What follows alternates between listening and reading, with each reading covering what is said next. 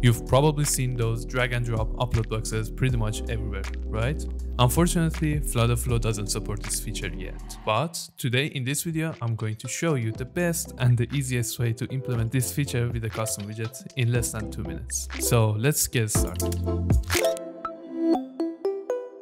As always, the first step is to create a new custom code. So head to custom code section and click on add and a new widget. Name the widget drag and drop, and you can copy the code from the link in the description and paste it over here. Then click on save. This will automatically add undropped parameter. It will return the list of files being dragged into our app. Next step, we need to add a Flutter dependency. The name is Flutter Drop Zone. Flutter Drop Zone is a really powerful and well-known package. You can check it out over here. It has a lot more callbacks, but in this video we are only going to use one. Now we can actually use this custom widget. We're going to implement it on create post page. So the first step is to wrap the area you wanna enable drag and drop with a stack and wrap the stack with a container. Give the parent container a set height.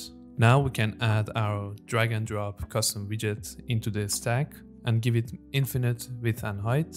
And we shouldn't put it on top of everything. It should be behind all the widgets. So it's the first child of the stack. Now we can actually start to use the undropped callback. On this page, we already have a page state called image bytes, which is used to show the selected image and also upload it when we create a post. So I'm going to reuse the same thing and open up undropped callback.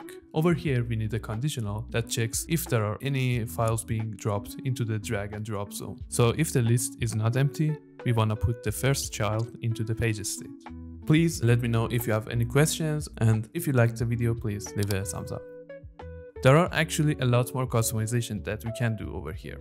For example, in your app, you might wanna let the user upload the image immediately. That's pretty easy. Just add an upload action and set the media source as uploaded media and set the file to upload variable from the action parameter.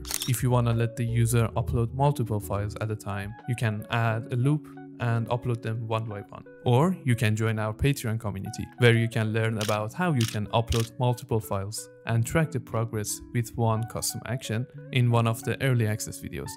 Alright, after deploying the app, we can test it and see how awesome it looks. Thank you for watching the video to the end. See you in the next one.